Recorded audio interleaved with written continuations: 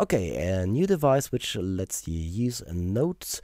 You're sending in MIDI notes in here, and you can change any mappable parameter in Ableton Live, going up or down with this hit you are sending in. Okay, so let us create an example. So for example, if I want to have 3 different drum racks in different chains and want those to be selected by an external drum pad as well, this device is quite useful. Okay, so we don't need the preview here. So let us create a drum rack or several drum racks in groups.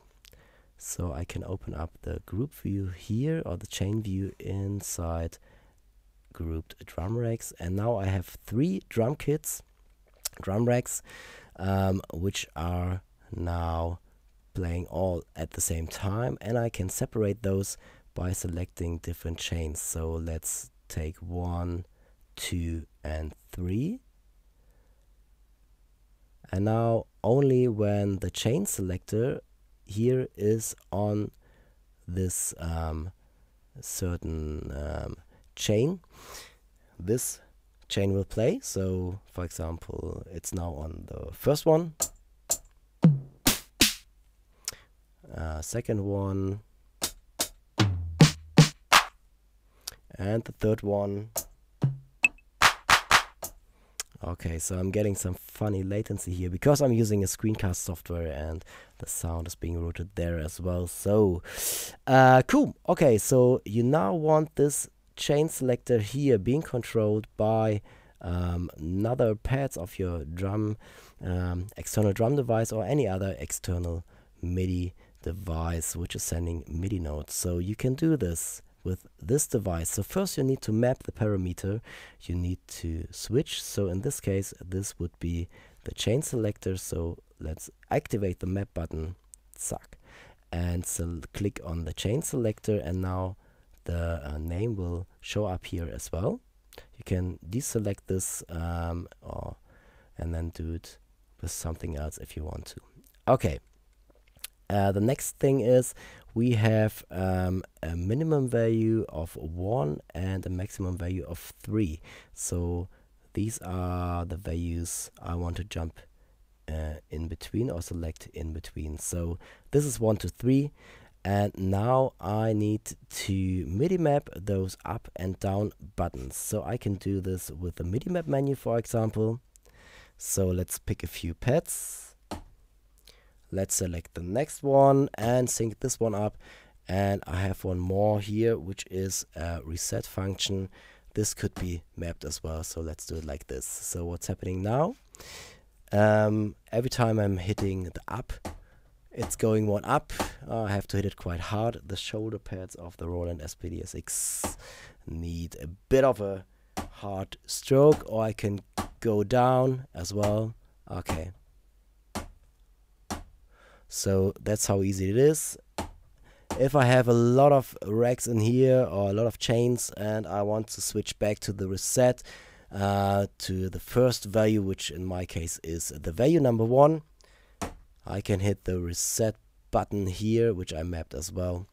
And so this is now jumping back. So I can play now my different sounds and kits and then change on my SPD-SX. So this is now going to the second chain and to the third chain as well. Cool. Okay, I added one more function here because I really like that you are able to not lose MIDI notes by MIDI mapping those. So as soon as you MIDI map notes for remote functions, you are not able to use those for playing sounds anymore.